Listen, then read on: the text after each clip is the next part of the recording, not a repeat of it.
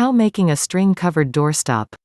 Salvaged items, like old bricks, might not be pretty enough to go on the outside of your home, but they can be converted into a doorstop within an afternoon.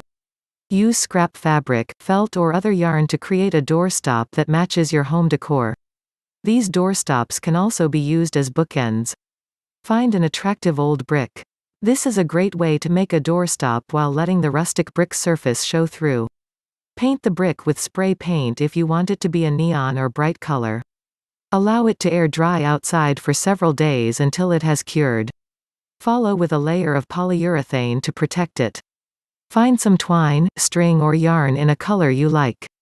Glue one end to the back with a hot glue gun and let it dry. Wrap the string around the width of the brick. Make sure you overlap your string at different angles to create an artistic look. Go back and forth. Secure the end of the string to the back of the brick when you are satisfied with how much of the brick is covered. Let it dry. Repeat with another color of string for a two-toned look. Cross the brick with string going the opposite way if you want to cover the brick completely in string. Secure strands near the ends with glue. Apply a product like Mod Podge to secure the string more tightly if you are attempting to cover the whole brick in string. Let it dry completely before using. If you just want a few strings, you can secure it in the back with knots and avoid glue altogether. Tips. You can cover a brick in almost any type of material.